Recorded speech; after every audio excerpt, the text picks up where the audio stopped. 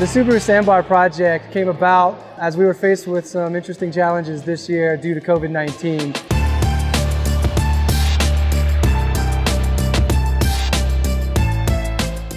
The team over at Lyfe quickly concepted a couple sketches, which they then took to AutoCAD, which they then took to our team.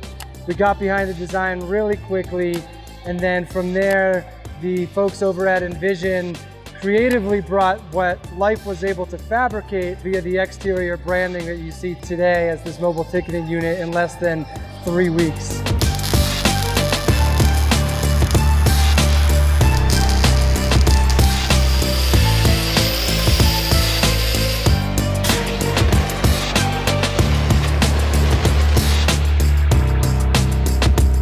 Some of the tricky design elements of this project were essentially taking a stationary ticket device and mounting it on the back of a utility truck.